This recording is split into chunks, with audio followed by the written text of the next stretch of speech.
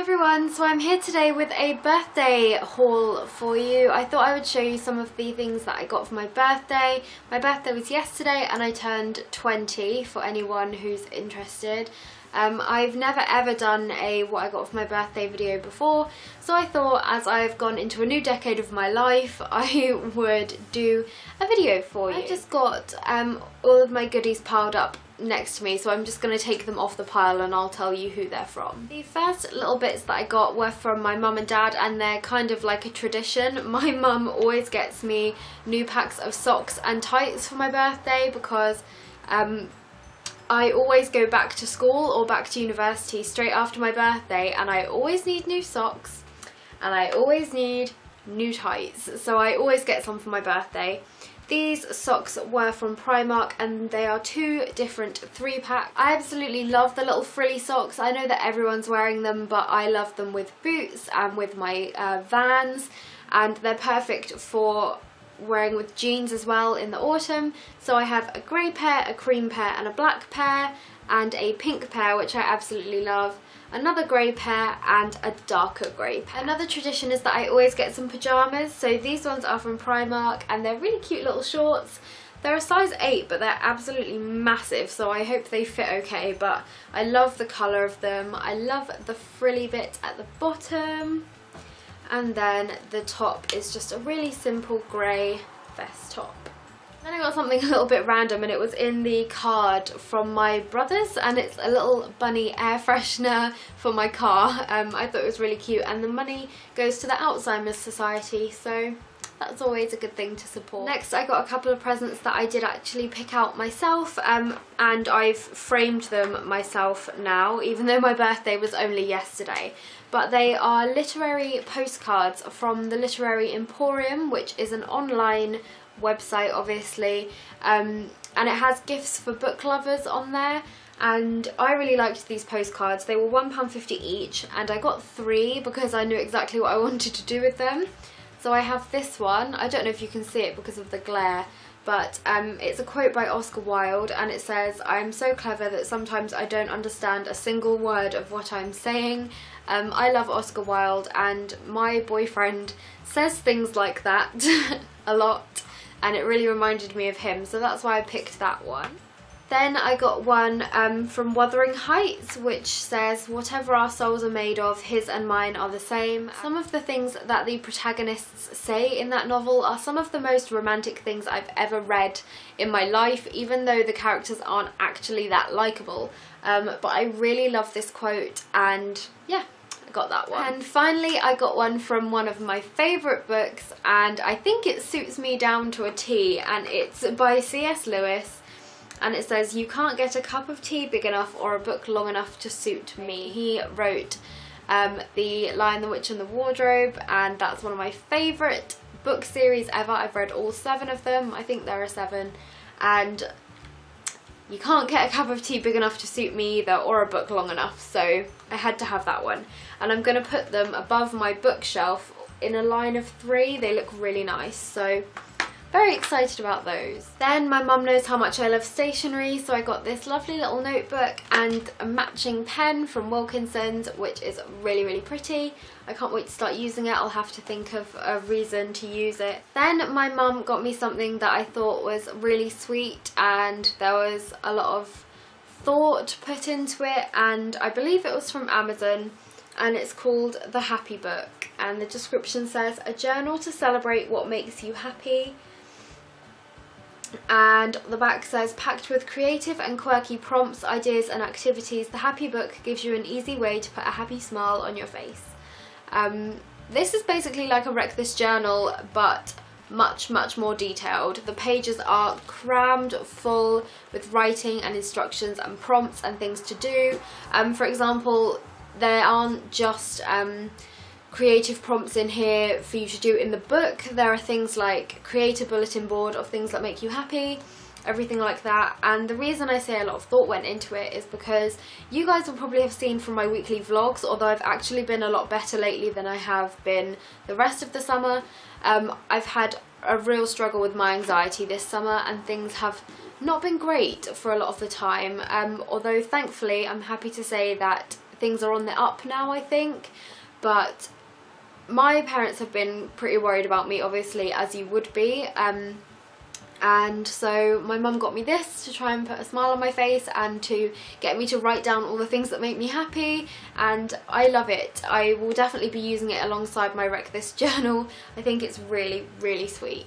My mum and dad also got me some books. I always get books for my birthday and Christmas. I actually got, I can't count, 7 books for my birthday, which I was very excited about. The first one is called Habits of the House by Faye Weldon, and it's book 1 of the Love and Inheritance trilogy. I've never ever heard of this series or this author before, but it's historical fiction, so I'm very excited to find out more about it. I have 2 books by Anne O'Brien, who is another renowned historical fiction writer. This one's called The Devil's Consort, England's most ruthless queen apparently, and it is set in July 1137, so this is a long time ago, and this is the reason that I like this author actually, because she tends to write in the very medieval period. Well, the books that I have read of hers have been set in the medieval period, which is one of my favourites, so excited about that.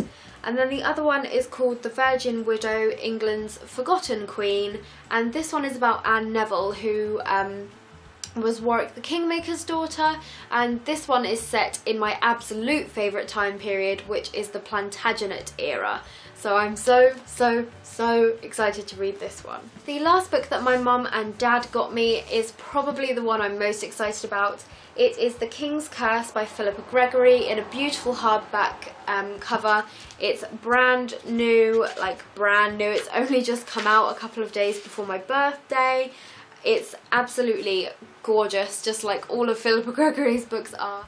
This is the latest book in the Cousins War series, which I absolutely love. Again, it's set around the Plantagenet era and into the Tudor era, which are my favourites. You can tell I study history, can't you? I'm such a nerd. Lastly, from my parents, I got this really lovely pencil case from WH Smith. I actually picked it out myself because, as you guys will know if you've seen the rest of my videos, I am a planner obsessive, and I have a lot of Filofax and planner accessories now, so I've put a few bits in here to show you.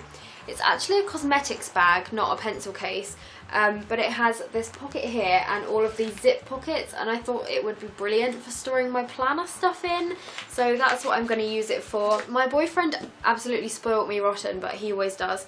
I got this beautiful bracelet which is a little heart, and it matches the necklace that he bought me at Christmas. You probably won't be able to see it, but I can't faff around with the camera right now. He also turned up at my door with a big bunch of flowers, which I was really happy about because we all know that most girls like to be given flowers, so that was a nice surprise. And he also got me 3 books that were on my Amazon wish list, which I was probably most excited about out of everything because they're beautiful. He got me this gorgeous copy of Lolita by Vladimir Nabokov. I read this a few months back, and you might remember me saying that I didn't like it very much, and it wasn't that I didn't like it, it was I didn't like the subject matter, if you know what I mean. I don't really think anyone likes to read about a paedophile, if you get my drift. But I do think it was an excellent book, and I wanted it in hard copy, so I had this edition, which is the Penguin Essentials edition, on my Amazon wish list, and my boyfriend picked it up for me for my birthday, and it's pretty. Then, and I almost cried when I saw this because I was so excited, he got me the Word Cloud Classics edition of Pride and Prejudice. I had quite a few of these on my Amazon wish list, I think, anyway. I had several different, like, books from this collection. I had several different editions of the same book because there are a couple of collections that I would like to get a lot of books from, of classics, and somehow he managed to pick my favourite one, so I was so proud of him, and so pleased. I think, to be honest, he probably only got it because it was pink, and he probably thought pink is the best way to go when you're buying presents for Chloe, but this is absolutely beautiful. I believe it's faux leather. I hope it's faux leather. I think they're about £10 each, so it probably is faux leather. But it's printed on the front and it's just stunning. It's absolutely stunning. The papers on the inside are absolutely stunning and they are repeated at the back. So I have several copies of Pride and Prejudice and they have all been read to death. So I wanted a beautiful copy that I can have on display and dip in and out of when I want. Yeah, it's just stunning. I absolutely love it, and having one of these in the flesh has made me realise how much I want to collect several other books from this collection. And finally, again, I squealed when I saw this.